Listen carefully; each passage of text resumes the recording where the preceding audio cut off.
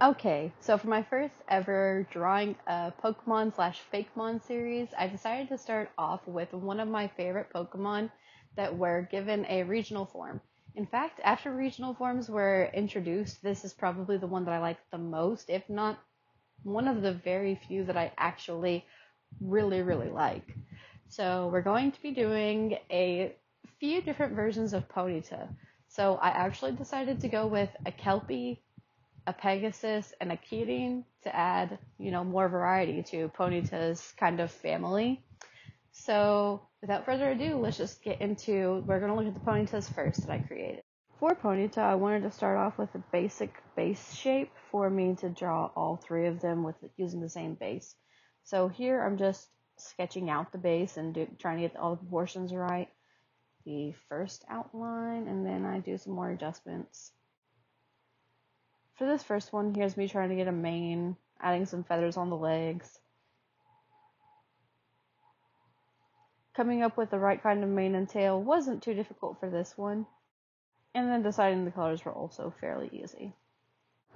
That brings us to the Ponyta that draws inspiration from the Kelpie. This is a water slash grass type Pokemon. This Ponyta lives near lakes and other large bodies of water, and it is well known for being friendly with children. In neighboring regions, there have been rumors of a dark slash water type horse Pokemon that appeared friendly towards children, but were actually evil. News of the other Pokemon spread to regions where this Ponyta were common, and it led to many people hunting them to protect their families. In fact, these Pokemon were so overhunted that tales and legends of them date back to the 5th century, but they weren't officially recorded in the Pokedex until about 500 years ago, due to lack of information and specimens for research. These Ponyta love to play near water, but they are unable to swim like their evolutions. I do use the same base shape for all three of the Ponyta because I don't want to have to redraw the base shape over and over again.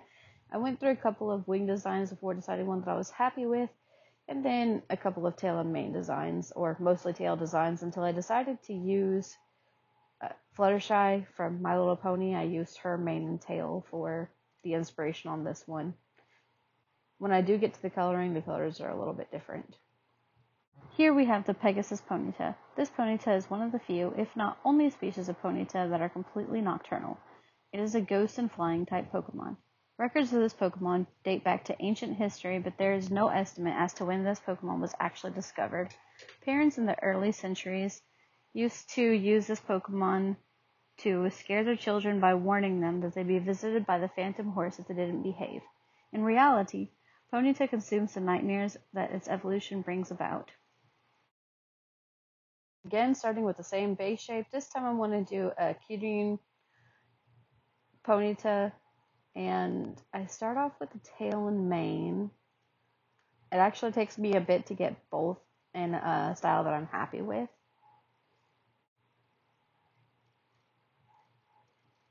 I try to do this style with a little flare to the mane. I want to give it a beard, but then I end up not working out with that one. And so again, drawing inspiration from My Little Pony, I kind of used the mane from, I think, Autumn Blaze. That kind of style.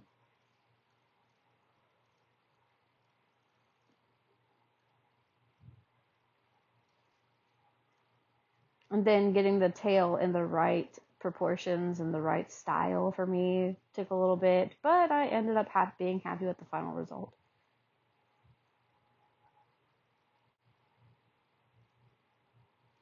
I attempt to add some feathering to the ankles and to the shoulders on the horse, and it takes me a few tries to come up with something that I'm happy with, but I end up coming up with this design on the shoulders on the horse, and it's just the one that I'm happiest with. I intend to keep both, but I end up keeping just the shoulder feathering, the shoulder and knee feathering.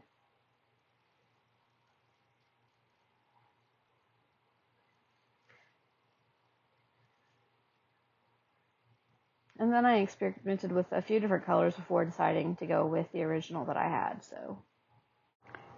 Finally, the Kirin Ponyta.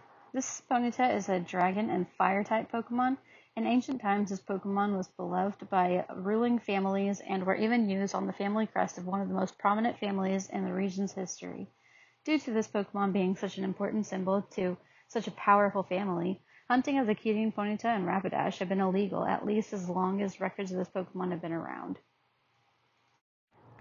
Now, for Rapidash, instead of sketching out my own kind of base, I decided to go ahead and sketch over the original Rapidash because getting the Ponyta's proportions gave me a headache and I didn't want to try again with Rapidash. For the first one, I already had a pretty good idea of what I wanted the mane and tail to look like, so I actually got it right on my first try. I didn't end up going through a bunch of different designs with this one.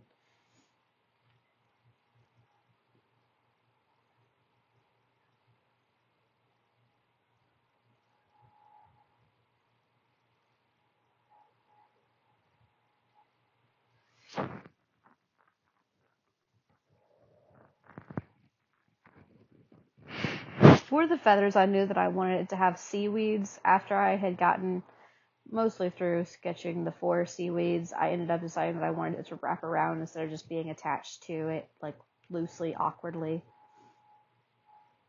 I started off with a black outline, remembering that I wanted to do a different color outline so that it's easier for me to erase the layer underneath it. And then the colors, I didn't play around with the colors too much. I was pretty happy with the first choices that I made. This is the Kelpie-inspired Rapidash. It is a water and grass type. In modern times, this Pokemon is known for being very nurturing and protective of those in its care. However, the overhunting of Rapidash and Ponyta in the past have led them to becoming an endangered species. Modern conservation efforts on this Pokemon look promising. This Rapidash has the ability to swim and even dive underwater. They are water protectors of lakes and other large bodies of water. Using the base from before, here we have the Pegasus evolution, which this one's actually going to end up being a Pegasus with a horn. The tail and mane were inspired by Princess Celestia from My Little Pony, mainly because I felt like it made a smooth evolution from Fluttershy's mane to this one. It took me a bit to get a wing shape that I was happy with.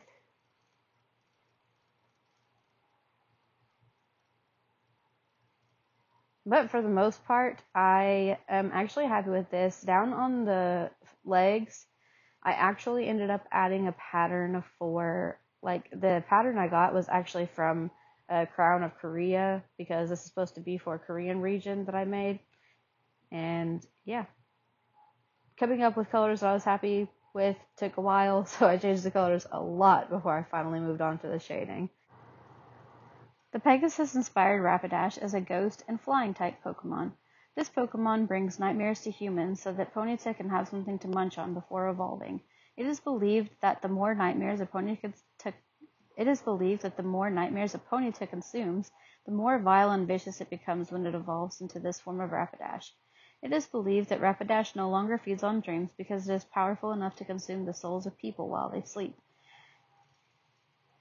It's believed that this Pokemon doesn't kill anyone, but only lets people walk around without souls.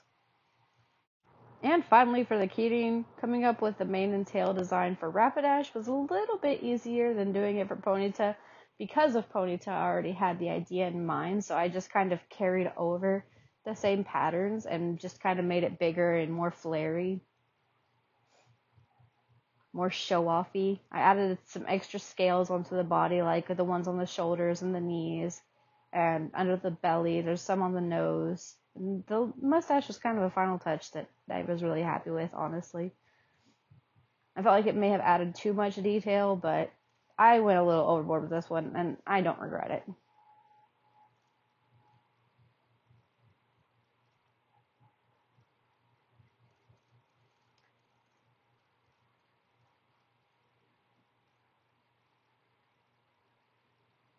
Coming up with feathers that I liked on the hooves took a little bit, but I was happy with the ones that I ultimately decided to go with. The Dragon and Fire type Kirin Rapidash is a beloved Pokemon. It is believed that this Pokemon is capable of bringing wealth and prosperity to anyone who is capable of earning its trust. However, when betrayed, this Pokemon can bring pain and misfortune beyond one's belief. And so there you have it, my 3 Ponyta and 3 Rapidash that I've created. for some regional forms. The Galarian Ponyta was based on a unicorn, and I thought I might try my hand at creating some other mythological horses from Ponyta and Rapidash, because horses are some of my favorite mythological creatures, like the mythological horses I really find fascinating. And I really just wanted to try my hand at making some regional forms of official Pokemon. So this was actually a really fun experiment for me to do, and there may be some more regional forms coming, and possibly even some more mythological horses coming in the future. But yeah, I hope you guys enjoyed this episode, and I hope to see you in the next one, where I'm going to be drawing original Fakemon as well as reimagines, recreations, and maybe even more regional forms of other official Pokemon. So without further ado, I'm out.